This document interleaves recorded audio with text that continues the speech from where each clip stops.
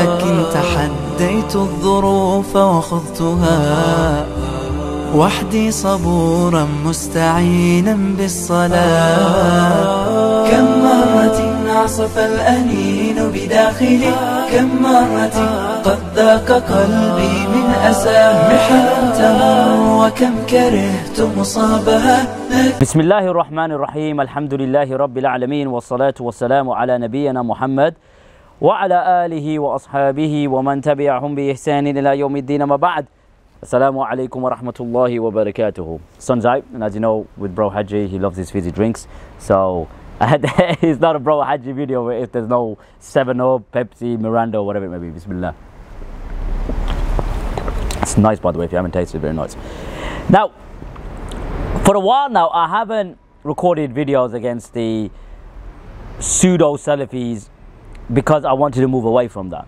And I think it's been at least, if not going on, 3 to 6 months where I've just focused on, you know, educating the masses and propagating information or transmitting information to the public which will benefit them. But at the same time, we can't ignore the fact that we have absolute charlatans, fraudsters, and I say fraudsters loosely. What I mean is they know what they're doing, but they are preying on the vulnerable and selling an actual course or an initiative, following on from a kafir, you know, following those who came before them, shibran bi shibrin, you know, and then they try to, you know, justify Islamically, and they use the deen, you know, to profit basically. They're monetizing the deen in order to benefit themselves financially. Now, this is in relation to the Badr Club. And first of all, you know, it's an absolute mockery to the great sahaba of Badr, where they're trying to promote getting a second wife and becoming millionaires, where they themselves are begging for donations. They don't have second wives themselves. So it's just an illusion whereby we have Andrew Tate, who's obviously selling his own course, and Dawah Man is just trying to add an Islamic flavor to it. But at the end of the day, he's trying to fool the gullible, and that's why that's what this course is about, really, to fool the gullible. £313 as well. So imagine, let's leave, you know, me speaking. Let's just watch just a snippet of the video. Live up to the title. We are ambassadors of the great men that came before us. The Badr Club, dealing with mental and physical health, relationships, finances, and most importantly, faith. Our beautiful deen. You've seen the video, Victoria's Secrets, and, you know, laying flowers on the bed, etc. Look, Badr. Let's focus on the name first of Badr. Okay. The Sahaba of Badr radiallahu anhum did not enjoy the luxuries of this life. They were being persecuted. If you know history, if you know the seerah of the Prophet ﷺ, if you know what they were going through, they weren't living luxury. So to use the word or the term Badr, or the, you know, to connect it to Badr, and then trying to sell a cause promoting luxury, you know, second wives, being millionaires and enjoying the dunya. Look, if you want to go by the companions, the lives of the companions and the Sahaba and the, you know, the Salaf, they weren't living lavishly, I assure you. They shunned. That's why they wrote books like Imam Ahmad wrote Kitabul al-Zuhd, you know, Abdullah bin Mubarak wrote the same book. They weren't after the dunya. So to name it after Badr, who sacrificed their lives for the deen of Islam when they've been persecuted, 313 versus 1,000, and then you're using that particular, you know, example in order to promote this sort of lifestyle, following a kafir, because that's what you didn't do it before, did you? You didn't do it before. You were following on from that kafir. You think, you know what can I do to make some money? You know, I'm leaving, you know, teaching, but then I want to scrounge people from their money. £313 in this particular climate. Let's use an example from the life of the Prophet Muhammad sallallahu alaihi wasallam to show you how he responded to Umar bin Khattab radiallahu anhu, where he was asked a question, and you're promoting this course, second wives and millionaires, and people are struggling financially in this club, giving an impression that I could, you know, offer you some tips and some, you know, pointers to get you a second wife, which you don't have, from what I've been told. And I think one of the guys, we ain't even married. So what the hell are you guys going to offer? Number two, you're not even millionaire. As you can see, I got Sahih Bukhari. And this hadith is very, very lengthy. It's hadith number 5191. Umar bin Khattab radiallahu anhu came to the house of the Prophet Muhammad sallallahu alayhi wa sallam. فَرَفَعْتُ بَصَرِي فِي بَيْتِهِ. I looked around his house. And for by Allah, I could not see anything in his house except for 3 hides. Okay? And then Umar al-Khattab speaking to the Prophet sallallahu alayhi wa sallam. فَقُلْتُ يَا رَسُولَ اللَّهِ sallallahu alayhi wa sallam. Pray to Allah, make dua to Allah to make your followers rich. Now that's your scheme, right? You know, to get the Muslims to be millionaires and to have second wives, and you're following on from that kafir, and at the end of the day, this is what you're doing, following the lizard's hole. This is what you're doing, but you're trying to add some Islamic flavor. But don't worry, we've got other things in the video to show you you're an absolute idiot. Then Umar bin Khattab radiallahu anhu said, فَإِنَّ فَارِسًا وَالرُّومَ قَدْ وُسِّعَ عَلَيْهِمْ وَأُعْطُوا الدُّنْيَا وَهُمْ لَا يَعْبُدُونَ اللَّهِ. Umar al-Khattab says, for verily the Persians and the Romans have been made prosperous, and they have been given the dunya, meaning the riches, the dunya itself. So they don't worship Allah Azza wa Jal. جلس النبي صلى الله عليه وسلم وكان متكئا. And the Prophet صلى الله عليه وسلم kind of sort of sat up and was reclining. فقال أو في هذا أنت يا ابن الخطاب. Then the Prophet صلى الله عليه وسلم, that these are the people that are being given their rewards in this particular world. Then when Umar bin Khattab radiallahu anhu heard the answer from the Prophet Muhammad sallallahu alayhi wa sallam, فَقُلْتُ يَا رَسُولُ اللَّهِ اسْتَغْفِرْ لِي. Ask Allah to forgive me. Okay? Ask Allah to forgive me. This wasn't the example of the Prophet sallallahu alayhi wa sallam. He wasn't chasing the dunya. He was not chasing the dunya. Creating this illusion and dream for the Muslims that, you know, get rich and have this luxurious life and have a second wife. And the Prophet sallallahu alaihi wasallam is telling us that they'll be rewarded for their good deeds in this world. The Prophet sallallahu alaihi wasallam wasn't chasing the dunya. Umar bin Khattab radiallahu anhu seen how the Prophet sallallahu alaihi wasallam was living. Now, over the course of the 2-3 years that I've been recording response against Dawah Man, showing his technicalities, his outright disregard for the text, you know, cutting here, pasting here, not providing his context. I'm doing this video as well to show you he's an absolute fraud. Just going back to the good old days. Salafiyya, as we see it today, is a cult. It's an absolute cult, right? And what I'm going to demonstrate now is look at how hypocritical he is.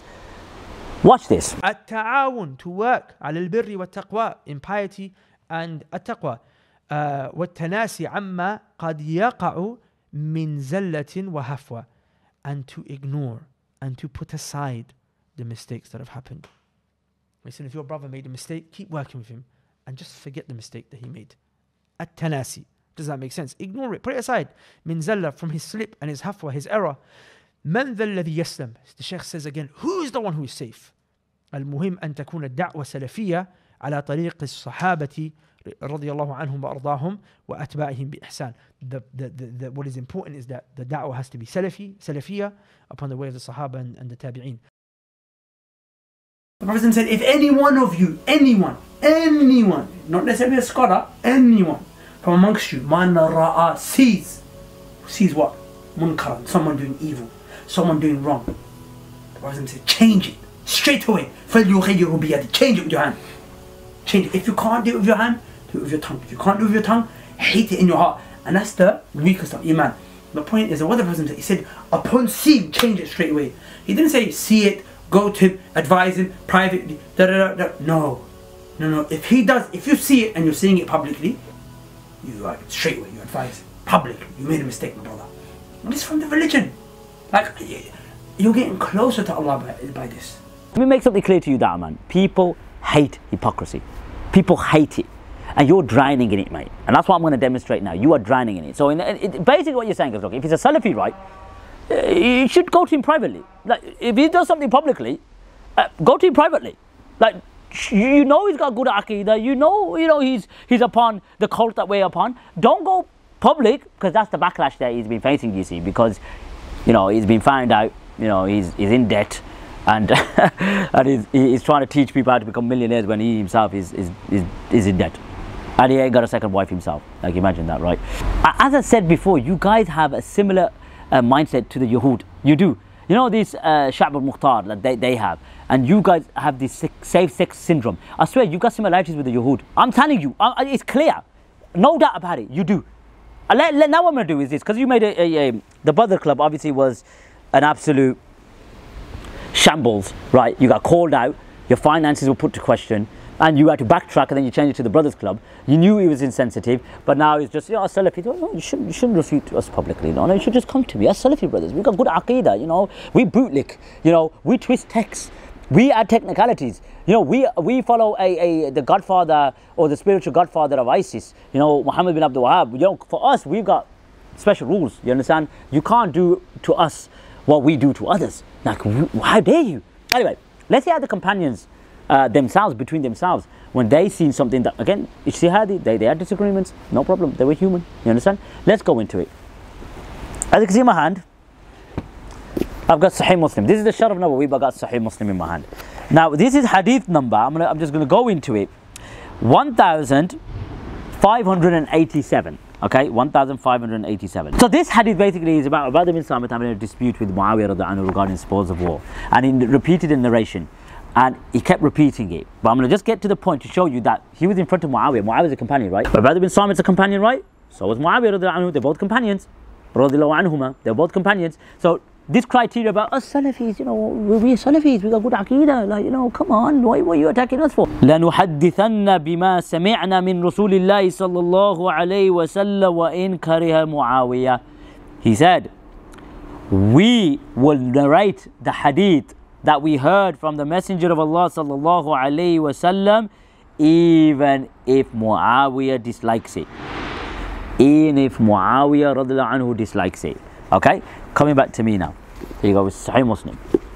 So, Ubadah bin Samit radhiyallahu anhu had a dispute publicly with Muawiyah regarding the spoils of war. Okay?